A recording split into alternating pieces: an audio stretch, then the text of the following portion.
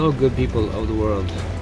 I wasn't even planning on doing a video today, but I was out skating with my kids and my wife, and I realized today is World Mental Health Day.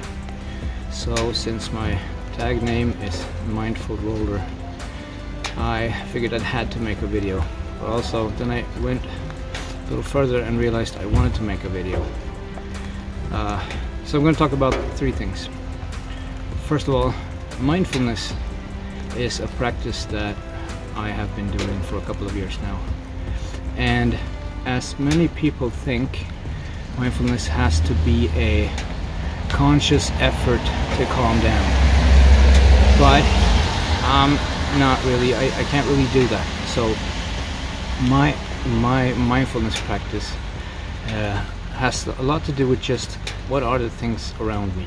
What can I hear? What can I touch? What can I smell? So when I'm out skating, then I can hear my skates carving against the ground, listening for cars, watching for rocks and everything. And it just makes me realize that I'm here and now. So that's number one. That's mindfulness. Number two, as many of you know, I got diagnosed with ADHD this year, and it's not something that grows out of you from when you're a kid. And I'm 40 years old, and I got diagnosed this year, and I wasn't surprised, to say the least. I've known this for all my life, and what it means to me is that I have a brain that is working 400 kilometers an hour constantly, and I'm always like fidgeting and moving and thinking of ideas, and my mind can't really stop. And that's a big problem for me. So my mental health hasn't always been so good. So now, what does skating do for me? Well, like I said, with the mindfulness thing, it helps me to calm down. It helps me to just be here right now while I'm moving, thinking about nothing.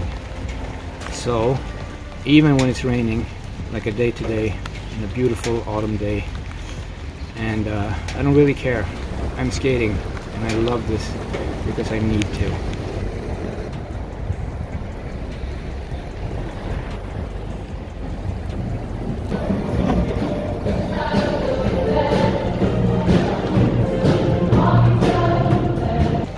So, if you're in need of help, please call someone, please talk to someone, and just take care of yourselves. That's all you have to do to become a better person for you and for everyone else around you. So until next time, take care. Peace.